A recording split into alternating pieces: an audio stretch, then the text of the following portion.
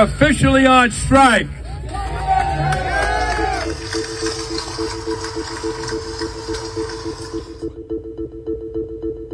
The union has been threatening to go on strike for more than a year, so many retailers and manufacturers were prepared.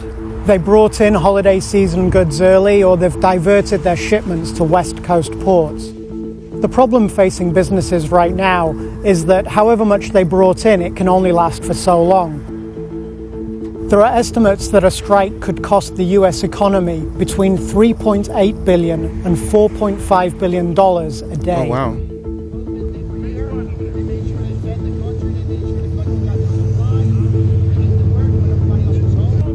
The dock workers say they want a 77% pay increase over the next 6 years.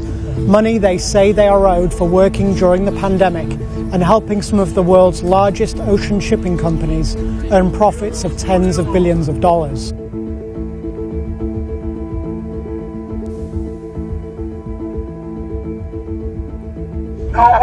About a fair contract. Some shipping industry officials say that a short strike should not be too disruptive. The problem for global supply chains is that if the strike continues for days or even weeks ahead, it would take far longer for the ports to dig out of the backlogs. That would cause massive disruption to global supply chains, which would raise freight costs, and that in turn could lead to higher consumer prices and a resurgence in inflation. Hey, Because when the employers and the carriers see that you're here supporting your international, there is no way that we are going to lose this fight. I promise you that. We will not lose this fight. Well, there you have it, folks. They are officially on strike, man. The crazy part about this is you heard them say that they've been threatened to strike for over a year, but a 77% increase over the next 5 years, man, I can't even do the math on that, but I think that's a hell of a raise over the next 5 years. But I want to dig deeper into this, so let's look at what the union leader has to say. Are you worried that this strike is going to hurt the everyday American, the farmers that need to reach the export market? Listen, now you start to realize who the longshoremen are, right? Hey, Nobody cares. People never gave a shit about us until now, when they finally realized that the chain is being broke now. Cars won't come in, food won't come in, clothing won't come in. You know how many people depend on our jobs? Half the world. And it's time for them and time for Washington to put so much pressure on them to take care of us, because we took care of them. And we're here 135 years and brought them where they are today, and they don't want to share. hey, bro, standing on business wearing $600 glasses. That's crazy. Look at all that jewelry. Just one question. Oh, here, you want to hear it?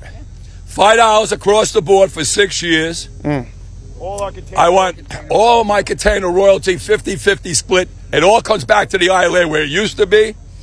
What was the other one? Absolutely no automation. And automation, stronger language. To get me back to the table.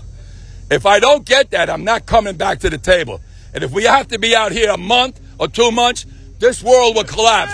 Don't blame them. Don't blame me. Blame them. Bro, standing on business is crazy because I just did some research earlier. I can't find it where I found it from, but if I find it, I'll make a post on it. He makes like $600K a year. I mean, he's a union leader, rep leader. He $600K a year. I mean, if you're fighting for your employees, cool. But to say he needs more money, I don't know. But if this goes on for a long time, this is definitely going to hurt the economy. You know they're going to play into the politics of this. They're going to blame the government. They're going to blame Biden. They're going to try to put pressure on whoever becomes the next president.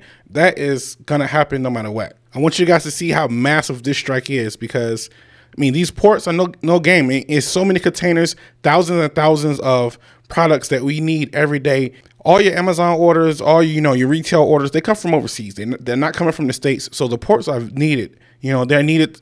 You can't even explain how much the ports are needed and these workers are needed to keep the country going. And what I also want to say is, if the truckers would do this, we would make a lot more money. If you didn't know, I'm a fuel hauler. But we would make a lot more money if we just set out, 2 weeks. If we set out 2 weeks and do what they're doing and demand that a broker get the less percentage and we get more, oh man, we'd be set for life, man. But take a look at this. Clock ran out last night at midnight, and now you have tens of thousands of dock workers on strike this morning.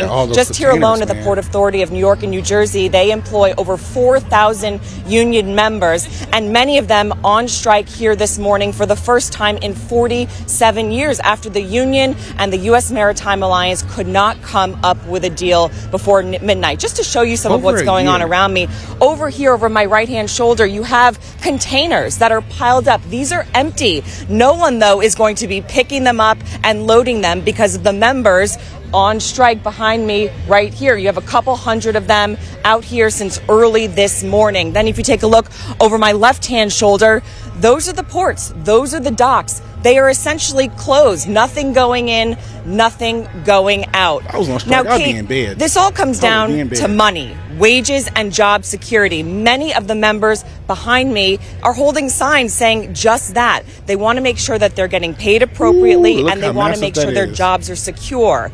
Listen to the president of the ILA union just last month talking about what they're fighting for. You gotta draw the line. These companies that work in the maritime business come from overseas. Not one of them belongs to America. They want to come into America and build fully automated terminals and get rid of American jobs. Good paying jobs that support families with medical, pensions, annuities, and pay taxes. They want to get rid of them. I mean, he got a point. He does have a point there. And USMX says that they've made an offer of up to 50% in wage increases over 6 years, as well as keeping language in the current contract that would help stop automation of jobs. But the union saying that is not enough. Now, in terms of this port, a lot of fruit and vegetables come into this port. You're talking about cherries, fresh fruit, chocolate, alcohol. Also going out, you have auto parts that are being shipped across seas. None of that happening right now. As for the Biden administration, they are monitoring this very closely. They say they are in touch with both sides. One thing that business leaders around the country and the U.S. Chamber of Commerce is calling for is for President Biden to invoke the Taft-Hartley Act. That is a way that that the president could potentially stop this strike. However, President Biden says he is not looking to do that right now. And I actually agree with the president. Listen, you got to let them do what's rightfully theirs to do. They have the right to strike. If you don't like your pay, you can strike for it. You can ask for a raise. If they say no, you can get another job, or you can do exactly what they're doing right now. And I don't blame them. I mean, that's a hell of a raise, but if they feel that that's their worth, who am I to say no? Let's see if there's been any updates today about this. We turn now to another breaking story overnight. At least 25,000 union dock workers in the eastern and southern U.S. have walked off the job after talks failed to reach a new contract. The strike threatens to disrupt the entire U.S. economy. Chris Van Cleve is here with the latest. Chris, good morning. Well, good morning. There was some progress late yesterday that may have brought the two sides closer to a deal after months of stalled talks, but not close enough to avoid the first strike of East Coast ports in 47 years. It will impact nearly half of the nation's imports and more than 2/3 of containerized exports as dock workers strike at 14 ports spanning from Boston to Houston. For days leading up to the midnight deadline, crews were working virtually around the clock to move billions in cargo off ships and out of ports by truck and rail. Businesses have also been stocking up on additional inventory in anticipation of a strike. The International Longshoremen's Association, the union representing dock workers, is seeking higher pay and protections against automation replacing workers.